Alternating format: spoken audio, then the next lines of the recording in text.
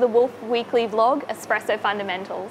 Today we're looking at part B of the methodology for pulling shots. What we're going to do today is to really focus in on how to tamp correctly. Tamping is absolutely critical to creating a good espresso.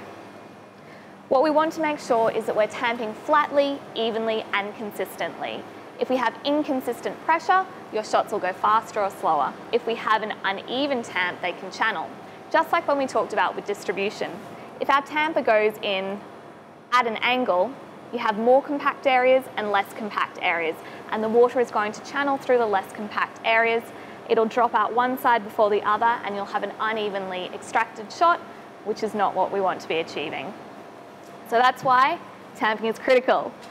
Righty, so we're going to quickly go over part A and then we're going to slow down and break down the tamp. So remembering that we release our portafilter, we purge immediately, we clean and dry our basket, and then we wipe our drip tray. Next, we're dosing.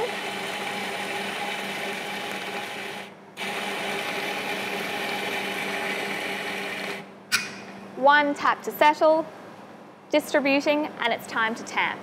When it comes to tamping, we want to make sure our tamper is nice and clean. If it has any moisture on it, it's going to pick up the coffee bed. If it has any coffee on the side, it's going to jam and your basket will come out with your tamper.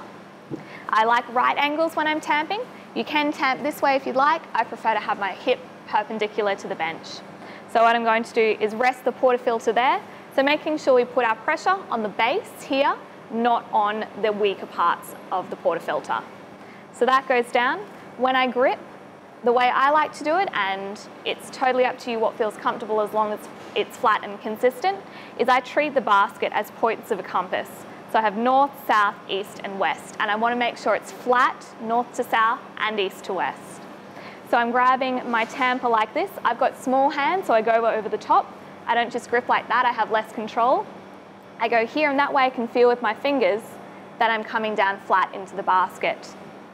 So I'm going to press down evenly and firmly at north and south, and then at east and west.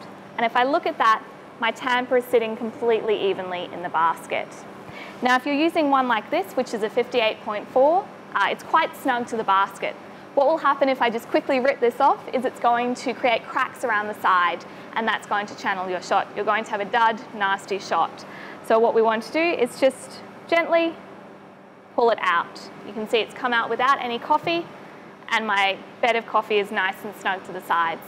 What you can get quite often is a little bit of grit around the sides, and we don't want this going up into the espresso machine.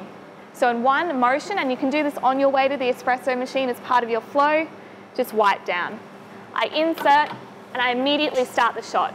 You've got 4 or 5 seconds before the espresso starts dripping, and that's 4 or 5 seconds of service time that you can save if you grab your cups afterwards. Sounds very simple, but it is one of those easy things that will speed you up. After that, your shot's going, you're monitoring it, and everything's good. We'll see you next time.